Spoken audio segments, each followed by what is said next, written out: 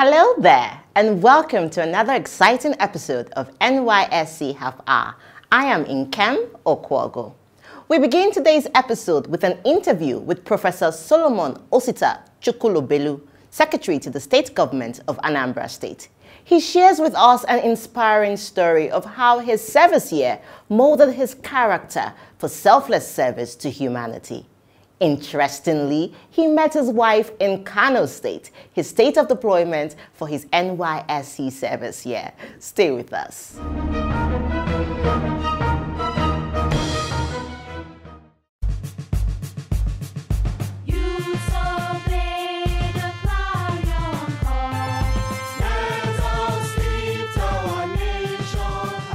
I served in Kano State and in Kano itself.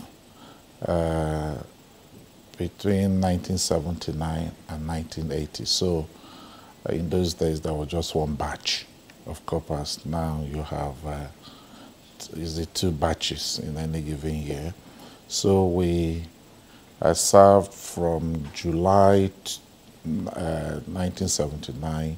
Youngsters across the country were happy to go to any part of Nigeria. And I was pleased I was posted to the north because I felt I was born in Onitsha, went to school, did my secondary school in Onitsha, went to the old Bende State at Edo College, did HSC, and then from there went to Ibadan for my university. So I felt I needed to go experience the northern part of Nigeria. Unfortunately, I was posted to the north. I was posted to Kano State. We arrived Kano. I think what was very clear is that youngsters of those days were full of confidence. They were not afraid to travel to any part of Nigeria. But there was also something unique. This was 1979 was almost like was the year that the Second Republic was born. So there was transition from military to civilian. So there was a new air of confidence, expectation in Nigeria. So it was in the midst of that I went to Kano to serve. Professor Chukwulobelu's commitment to service has been a value he has imbibed since his service year.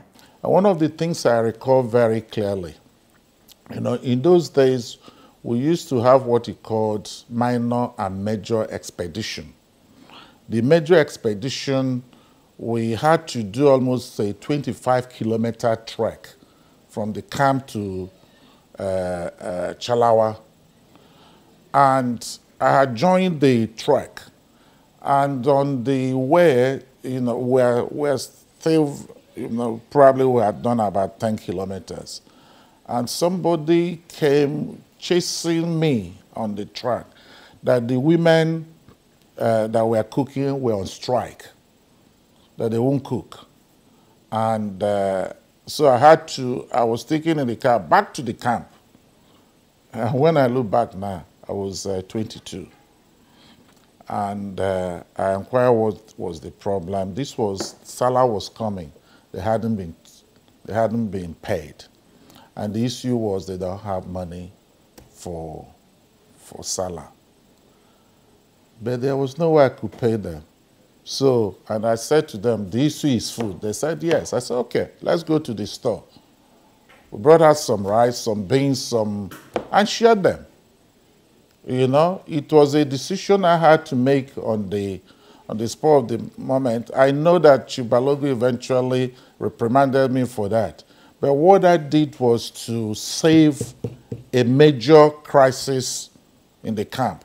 Because what you would have had is that people would come back from that 25-kilometer expedition and there was no food in the camp. But subsequently, Chief Balogun felt, this young man, you actually saved the day. I have a certificate of merit still hanging in my father's house at Onitsha for that singular honor, for that singular decision. And he subsequently asked me to pick where I wanted to do my primary assignment as a reward. And that was how I went to work for British Petroleum. Even though from the southeastern part of the country, he thoroughly enjoyed his time in Kano State and fully integrated into the community. Kano presented me with a lot of good things, simply because I went to Kano to serve. If I wasn't posted to Kano to serve, I don't think I could have made a decision as a young man leaving the university to go to Kano to work. If the NYSC scheme wasn't there, Kano would not be the place I would have gone to. I met my wife in Kano. She was, her parents were living in Kano. She was going to school in Kano. And from Kano, I must tell you, I explored so much of northern Nigeria. I always say that there is no state in northern Nigeria, the states that were in existence in 1979 that I didn't visit. All of them, name them, whether it's Bauchi, whether it's old Gongola, Borno, Sokoto. And my wife went to study in Sokoto, so I kept going back to Sokoto. I've traversed the bulk of Nigeria, most of Nigeria. I've driven from Kano to Maiduguri. I've driven from Kano to Sokoto. I've driven from Kano to Gombe. So it's, but this was as a young man. NYSC is a very good scheme. Very, very good scheme. You meet people. 12-month period was a period of, I look back to with a lot of fond memories. And then I stayed back in Kano. If Kano wasn't a good place, I would have left, Indeed, I felt that Kano was the place to live.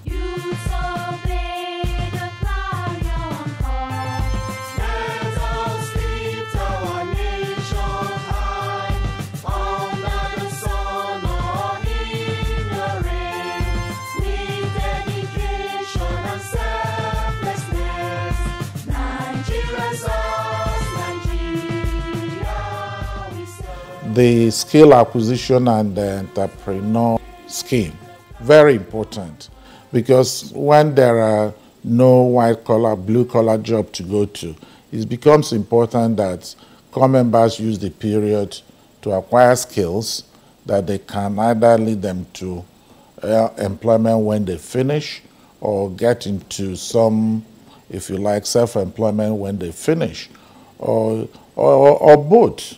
It's very important for every core member to make use of that opportunity. It's free. What they may not realize is that when they leave the service and want to learn those skills, they may have to pay for them and have to find time to fit it within their other schedule. So it's something, indeed, most of the time when I go to represent the governor, I stress that, please, take good opportunity of this, whatever it is,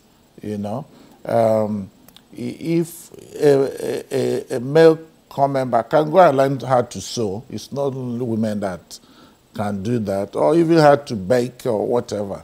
So it's very important. These are skills you can turn into cash, should you want to, or you can even bring to bear in your domestic and personal lives. It's very, very important.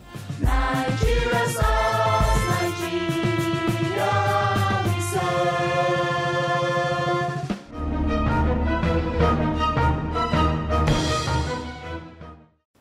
That was truly insightful.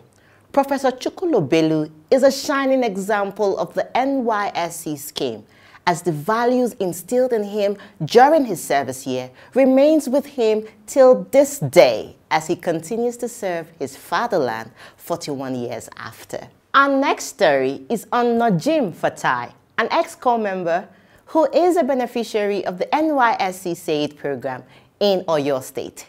He learned fashion designing during his service year and has today established his own fashion outfit, Jersey Empire Fashion Enterprise, where he produces branded souvenirs and clothes. Najim is currently a SAID trainer and has trained thousands of core members and young people in the community. Stay with us.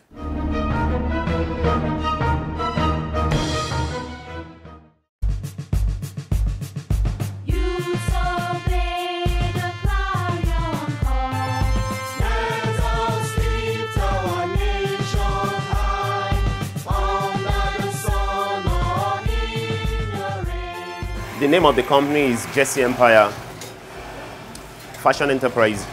We are into sewing and customizing, branding of souvenirs and clothes. And also, we train core members on how to sew and how to customize. We've trained thousands of core members. This is the tailoring section where we have industrial machines. The function of this one is to join the clothes together. So we use this to join the clothes together. Then we use this for normal sewing. Then we use this,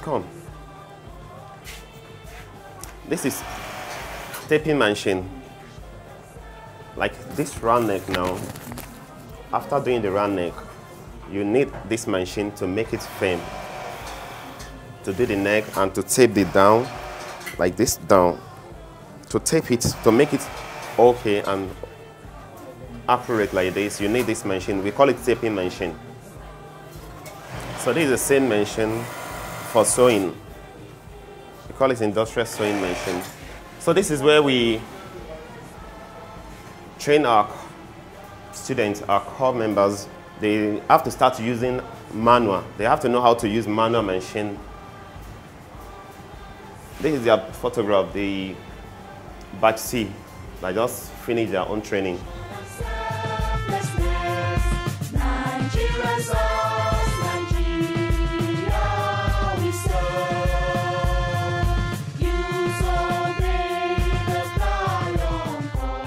They introduced Said, skill acquisition and entrepreneurship development to us. Then I managed to learn how to brand on clothes, on souvenirs, and how to make banners for advertisements and brand for different companies. So after camp, I decided to follow up with the training, where I learned for like 3 months. I'll go to PPA. After PPA, I will still manage to go for the training. When I finished serving, with the situation of the country, I asked myself, do I have the time to start looking for a job everywhere? When I have learned something that I can actually set up myself in. Though it wasn't that easy because there was no capital. I just finished serving. But when I was serving, I was trying to save. Even it wasn't that easy then. So I managed to start the business with one sewing machine. If I get a job, I'll go out, do it from some people, and I'll do the design, use some other people's machine to do it.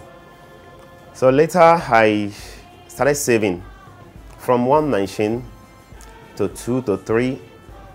But today, I think I can tell you I have 13 manual machine and 10 industrial machine. And I have my own company registered, which is Jessie Empire Fashion Enterprise. I have almost all the printing machines now, and I served 2014.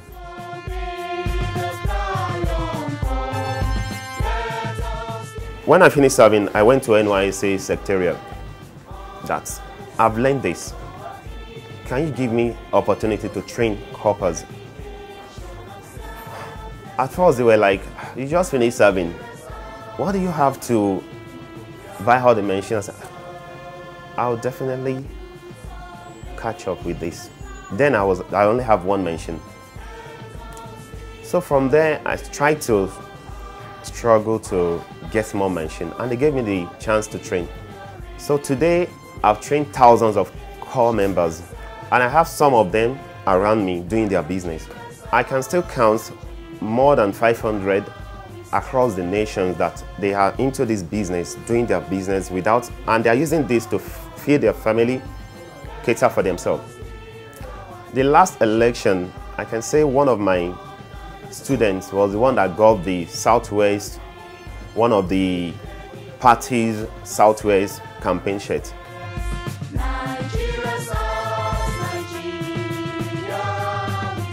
I deal with some companies and I deal with individuals, but what Jesse Empire do most is empowering the youth. I allow the youth, most especially the core members, to come around. What I normally do is, if you come to me, you want to learn, we all know that you need to pay, but it's going to be a token. Like learning how to brand, I only charge them for 5,000 naira.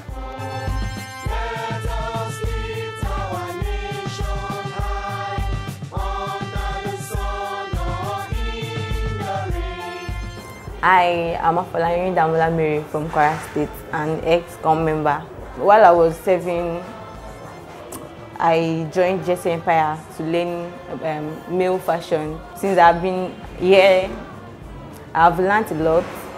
Now I know how to sew for guys, for male rather, and my boss, Jesse Empire, he really tried for me, because after my service here, he actually allowed me to stay here to be sewing whatever jobs I get, because I don't have a shop of my own now. So I would like to say thank you very much to Jesse Empire, because even though for him, I wouldn't really want to go into this business because I don't have money to start, and to start tailoring, you have to get a shop. People have to know you, people have to see what you do. At least I did this myself. Yeah, it's female wears, and I do male wears too very well. Even though for NYSC, I wouldn't even think of learning for male, because learning now, even now that I want to learn for females more, because there's nothing like you've learned it all, you still want to advance. And now that I want to learn more, I'm hearing like 280,000 naira to learn what I've already learned, just to have advanced classes. No, NYSC have really tried for me, and so many people too, I can't say. I was introduced to Jesse Empire during my service here in 2016-2017 at the NYSC orientation camp in Iseyin. And fortunately, I was posted to Ibadan, and he happens to be based in Ibadan too, so I continued from there with him. And so far, even after service here, I think 4 years down now, we are still here. So NYSC actually had done a great thing in giving us this leverage. If not for Said, I don't know where I would be today. Because today, from this customizing and tailoring business that I learned for free from Said, skills acquisition, I think I can boast of having 2 houses on my own. I don't know the kind of job I would do that would actually fetch me that. I so much thank God, and I so much thank NYSC.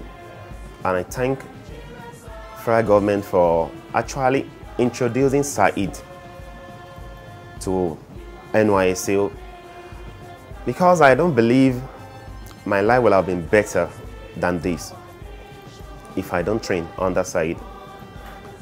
I so much believe that when I was learning, I told myself that this business, I must follow it up. And today, I'm so grateful to God, and so grateful to Said, because I was serving. But today, I think NYSC,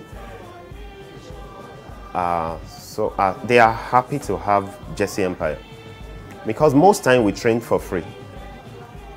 Because anytime I remember that I was trained for free to get to where I am today, I decided to do that. Like, it's not about the money we are making, it's about imparting knowledge and giving life to people. When I was serving, I told my friend one day that, come, once we are done at work, you go home or you go to cinema, you guys will be playing around. Then they used to laugh at me that you are going again. But later, when they noticed that this guy is actually making it, because then my 19 hits, I don't even touch it.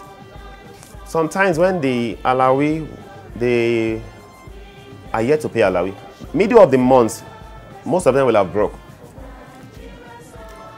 I'll be the one to be feeding everybody.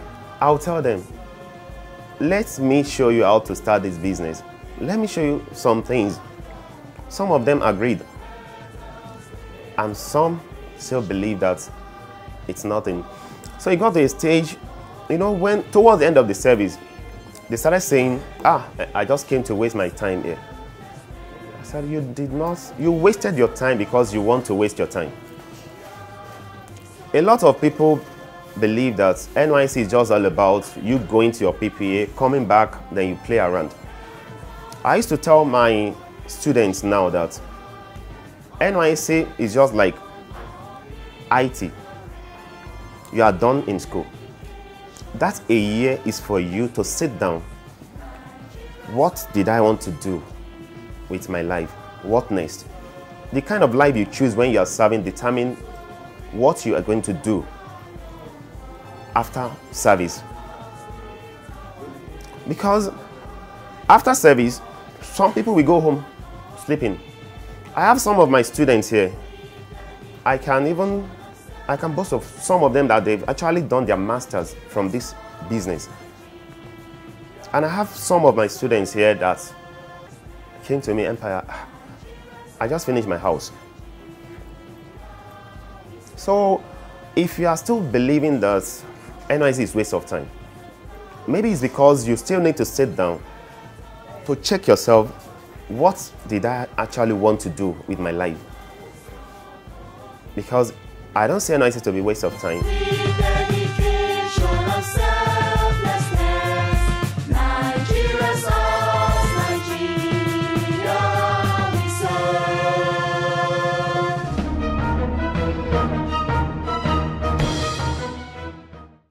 Beautiful designs there. You too can become a CEO.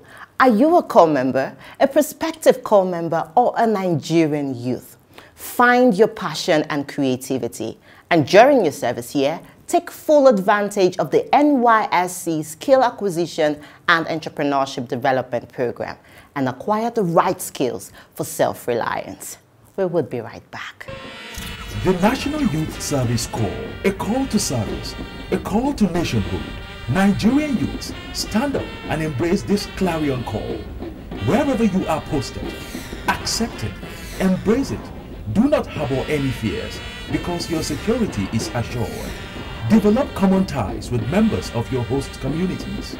You would discover that North, South, East and West, we are all brothers with common ties and a shared destiny as one nation. Do not lobby for preferential posting, for it is unpatriotic and illegal. Report at once to the orientation camp as soon as you are posted and contribute your quota to the overall development of our great nation, Nigeria. The National Youth Service Corps, building future leaders. Welcome back. Sadly, this is how far we can go on today's episode of NYSC Half Hour. Do you have a question or comment? Please write to us on the online handles displayed on your screens right now, and we will write back. Remember, the safety of corps members in our communities is the responsibility of you and I. Until I see you next time, I am Nkem Okwogo. Stay safe.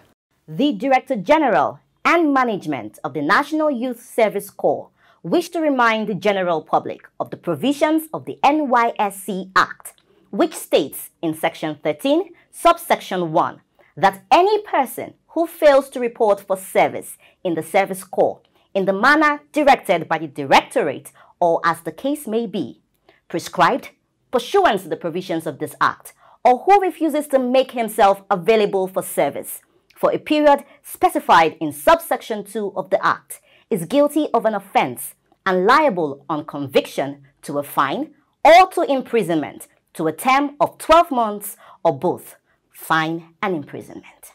Subsection 2 states that any person who is not eligible to participate in the service year, so participates or attempts to participate, is guilty of an offense or having served in a service year and has been duly issued with a certificate of national service or certificate of exemption, as the case may be, is guilty of an offense and is liable upon conviction to a fine or imprisonment to a term of 2 years or both fine and imprisonment. All stakeholders, including corps producing institutions, prospective corps members and guardians, should be guided in their conduct and desist from criminal practices in relation to the scheme.